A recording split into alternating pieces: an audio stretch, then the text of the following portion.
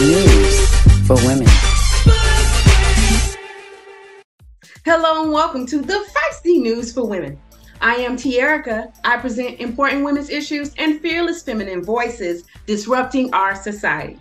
Today is August 7th, 2023. Here is the Feisty News for Women.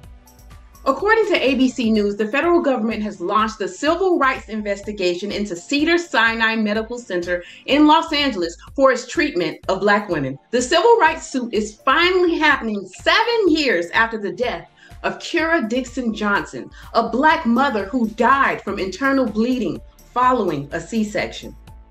Kira's husband, Charles Johnson, told ABC News that he spotted blood in his wife's catheter and reported to the medical staff, who ignored him. 10 hours later, his wife was dead. Thankfully, their son Langston survived. After grieving his wife, Charles filed a medical malpractice lawsuit and then a civil suit against Cedars-Sinai Medical Center in May 2022, alleging that racism played a role in his wife's lack of urgent medical attention.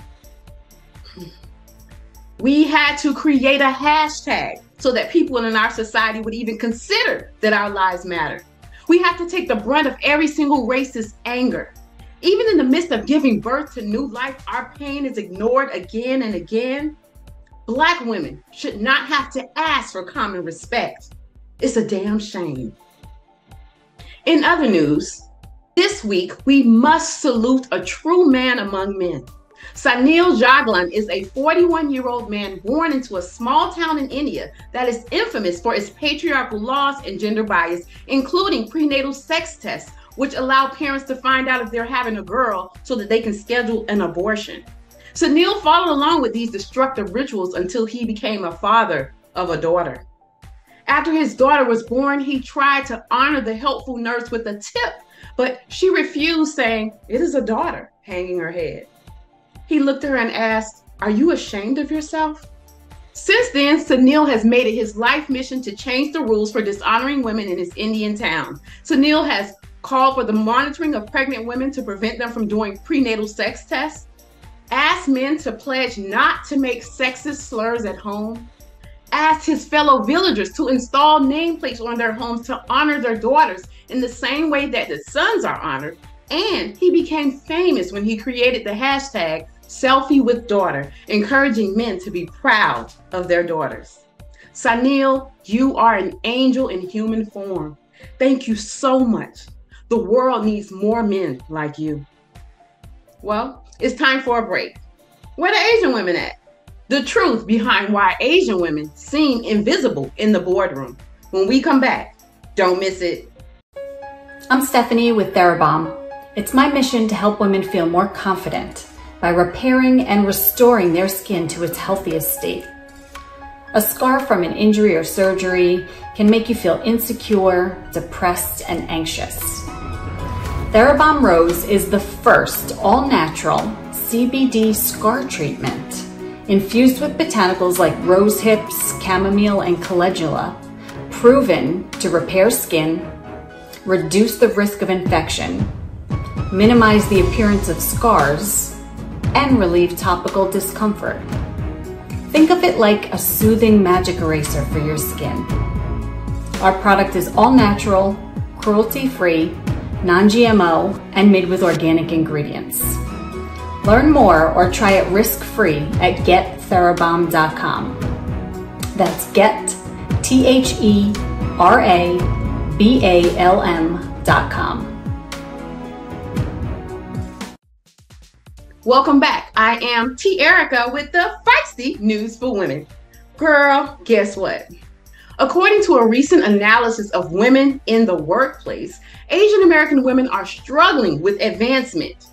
What's going on with our Asian sisters? Let's talk with Sheena Yap Chan, the host of the podcast Tao of Confidence. Sheena, welcome to the Feisty. We need all brilliant women to stand up in leadership. So what's happening with Asian women in the workplace? First off, thank you to Erica for having me on the Feisty News for Women show today. It's such an honor to be here.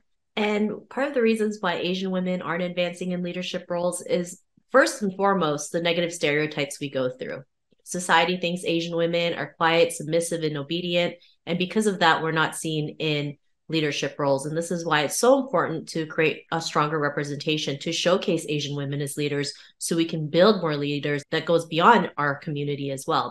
From the moment we're born, we're told to go to school, get a job, get married, never rock the boat, just do as you're told, stay in the background, always be the perfect daughter, the perfect wife, the perfect sister, never make any trouble, never put shame to your family name. I mean, there's so many things, right? And this is just probably like a fraction of what we're supposed to do as Asian women. Trying to live to your parents' expectation is hard, right? Because you want to be able to live life on your terms versus what you've been told, you know, from generation to generation to generation. And so for me, the moment I let that go was the moment I felt really free and realized I can do this. Even though I had a podcast called The Tao of Self-Confidence, the first 5 years, I was probably the least confident because I was still going through my own feelings, going through my own struggles. And I realized that I didn't need anybody's permission except for myself, not even my parents, not even my friends. I realized if I really wanted to do something for myself, I had to start it. It was up to me. To all the Asian women who's watching this, I want you to know that it's our time to boss up, right? To show the world what we're capable of, to show the world that we're not seen by our negative stereotypes, that you are a leader, a boss, and a phenomenal woman in your own right. So stand up, be the Asian woman that you're meant to be, and I can't wait to see you thriving and cheering you on along the way. Thank you so much, Sheena. I hope that every woman that hears your voice gains the confidence to stand in her power. Be sure to be inspired by Sheena on her podcast, The Tao of Confidence, on iTunes. Well, thank you for watching the Feisty News for Women. I am T. Erica. Remember, be feisty. Women must be seen and heard. Welcome to the Feisty News for Women.